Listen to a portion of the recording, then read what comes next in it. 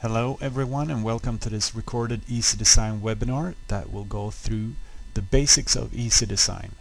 And we're going to try and keep this webinar very short, hopefully under 10 minutes, but it will get you started with ECDESIGN. I've already started up ECDESIGN, and you do that by simply double-clicking on the ECDESIGN icon on your desktop.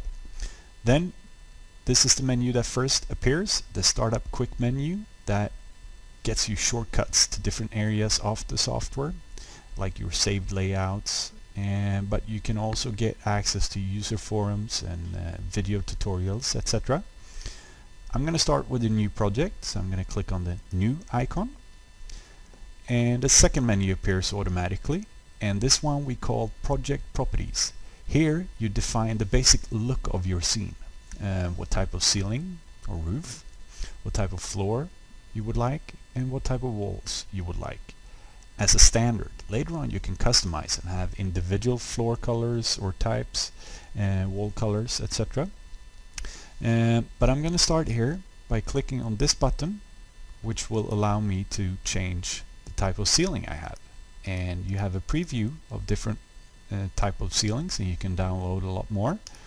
But I'm going to select the spotlight one and press select. Underneath I have the standard height of the ceiling, and I'm going to change that to 5.2 meters because I'm from Europe, so we're doing meters today as the unit. Then I'm going to save this setting for the ceiling as a default. The next one is called floor, and here I can go in and pick a special type or any type of floor.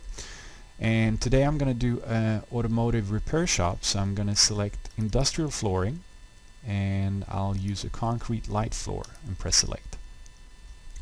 On the bottom here we have the walls, and I can either click on the colored square box and select basic color, or even define further more advanced colors. But I'm going to press cancel and select underneath material. Here I can pick wallpapers, brick walls, tiling, etc. But I'm going to pick a light gray wallpaper and press OK. Now I'm ready to start building my layout, and I'm using a mouse with a scroll wheel. That's going to help you a lot later on. But all you need to learn are basically found in these 7 tabs up to your left. That goes from walls all the way to my objects, and I'm going to show you a few ones today. I'm going to click on walls, and I'm going to start by creating a rectangular wall, and I want it to be exterior wall, so it's going to be a little bit thicker than the interior one. Then I move my mouse into the 2D grid. You have a ruler on the top, a ruler on the left. You also have digital measurements on the bottom of your screen. So I find the 0, 0 point, or rego, press down my left mouse button, keep it pressed, and I move my mouse down to my right, away from me, and let go. And if I zoom out by using the scroll wheel, you will see the entire layout. I can even pan the layout left or right or up or down by pressing down on my scroll wheel. The next step is to add the doors and windows, and those you find in the gap menu or in the gap tab. And I click on the icon with a ball and a folder to open up the menu. And here I have the gaps, and I'm going to select exterior windows, and I'm going to pick 3 times 5 meter windows, double click, and it jumps out. So you double click and it will jump out into your toolbar here. I'm going to add some exterior doors, and I want a garage door, so I double click on it and send it out. Now these you don't drag out. Basically what you do is you click one time, move your mouse into the layout, double click, and if you want to move it, you press down on it and move left or right. If you want another one, you just double click again and again. We'll add some windows on the side, just like that. Perfect. The gray icon up here is the camera, and to activate it you click on the third tab, objects, and it will turn red. Now I can grab it and rotate with right mouse button while I'm moving my mouse at the same time. This is the starting point for my 3D walk. So if I want to go in and check what I've done so far in real-time 3D, I click the 3D button down to my left, and it will generate a live 3D scene, which by pressing down on my left mouse button and moving my mouse and walking, I can navigate in different views. I can even, well, I can look from any angle basically by using the navigation toolbar. And this is very simple real-time 3D. Later on I'll show you how to render the nice 3D images. While we're in the Objects tab, this is also the place where you add all the equipment or furniture, etc. And it's the same icon as in Gaps to open up a menu, the ball in the folder. And here I have a long list of different manufacturers that I have in my version. And if I want, for instance, to add the lift, I can open up this folder, and I'm going to pick a 4-pillar lift, and I double click on it and it jumps out. I also want a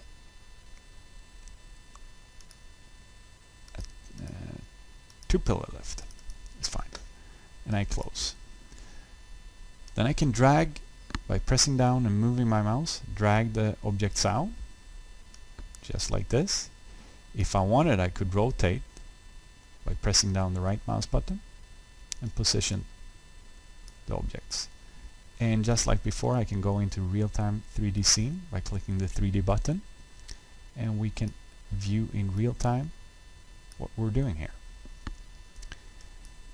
So basically you can keep on going, you can add as many things as you want, and just build a complete layout from this point.